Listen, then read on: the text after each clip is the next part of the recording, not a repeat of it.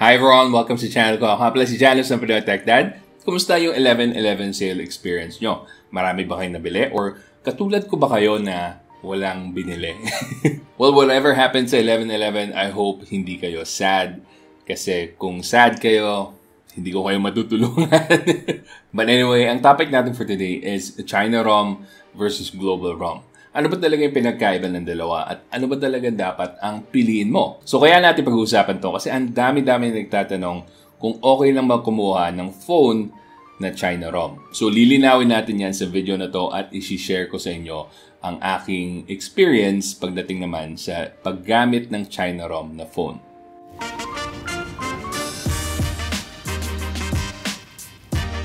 Okay, so diretso na tayo agad. Ano ba ang China ROM? Pag sinabing China ROM kasi, ibig sabihin, ito yung firmware na naka-install sa phone na bibilhin mo. Ito yung unang launch or unang nilabas sa China. And most likely, in-import lang ito ng pagbibilhan mo. So, ibig sabihin yan, directly from the China market na binili to. So, ito yung mga aasahan nyo pag pinili nyo yung China ROM.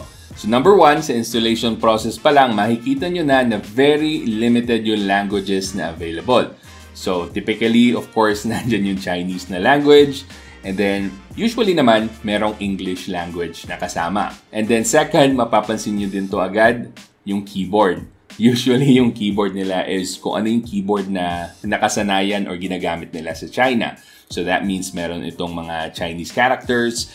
Pero, meron din silang option na magkaroon ng English characters na keyboard, although hindi pa rin siya yung nakasanayan natin from Gboard or Google board. So if ever makabili kayo ng China ROM, most likely papalitan nyo agad yung keyboard or mag-i-install kayo agad ng keyboard. And speaking of installing things, usually mga China ROM phones, walang kasamang Google Play. So that means kailangan mo pa siyang i-download in some other way, maybe through the browser or maybe through an APK na na-download mo and then i-upload mo sa phone mo. Or minsan, pwede mo ring i-install yan through the China App Store ng phone mo. Whether it be Xiaomi, Realme, OnePlus, or whatever phone you pick na China brand.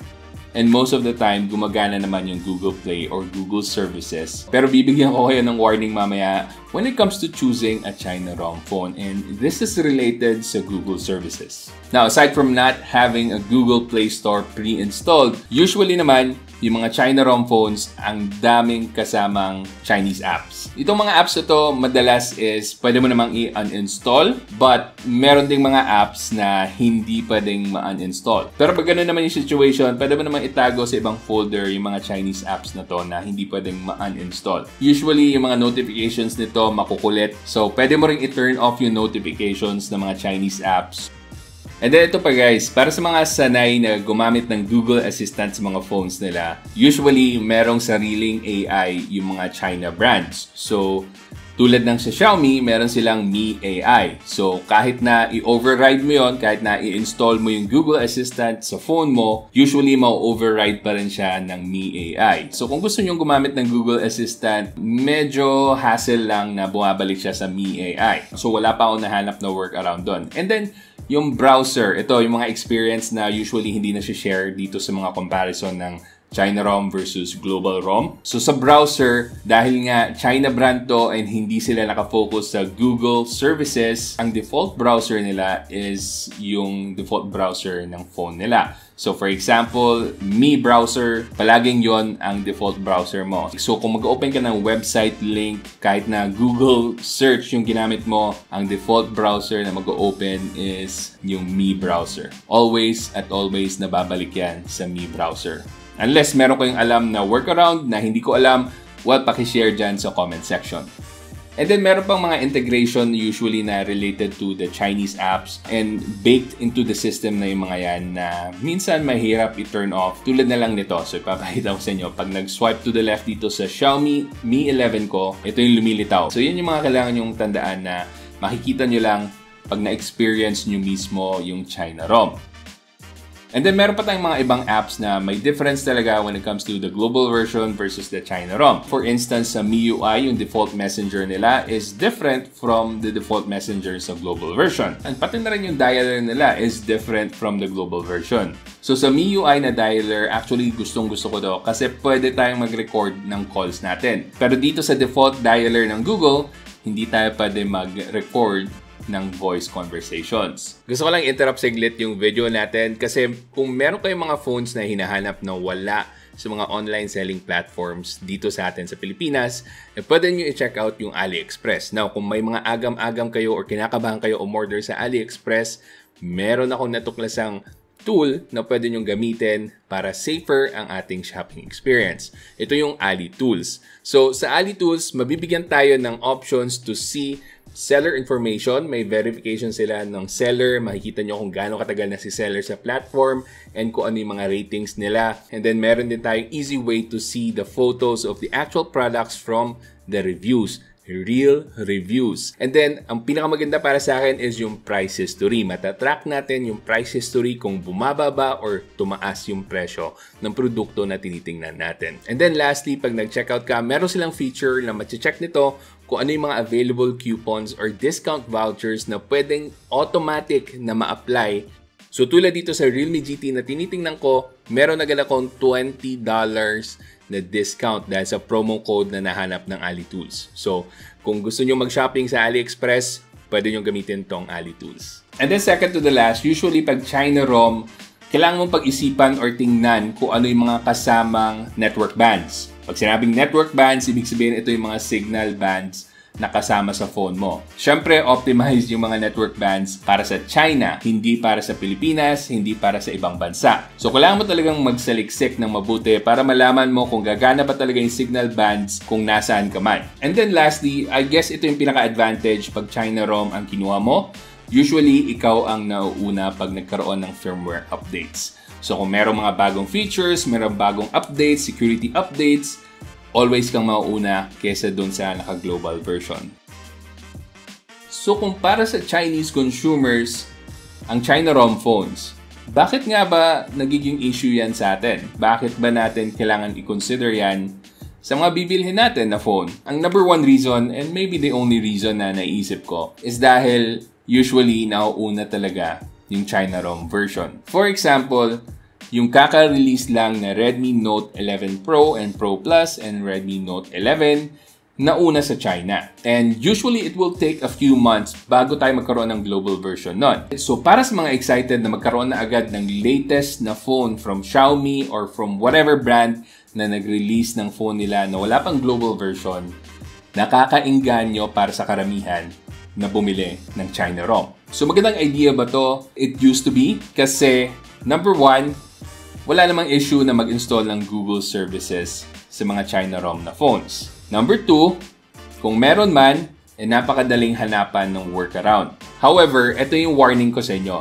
Meron kasing recent development kay Xiaomi and maybe sa other phones na rin, maybe magkakaroon din sila ng same policy. Na pag yung phone nila is released sa China, is ililimit na nila yung capability nito na magkaroon ng Google services. And then ito yung additional information para sa inyo. Usually daw ang magkakaroon ng ban or limitations when it comes to the Google framework is yung mga mid-range devices nila. And that means sakop nito ang Redmi Note 11 Pro and Redmi Note 11 Pro Plus. So kung nagbabalak kayo na bumili ng Redmi Note 11 Pro and Pro Plus na China ROM, medyo pag-isipan nyo kasi baka walang support pa for Google services. Actually, meron na si Shundi ng mga units ng Redmi Note 11 Pro and Pro Plus.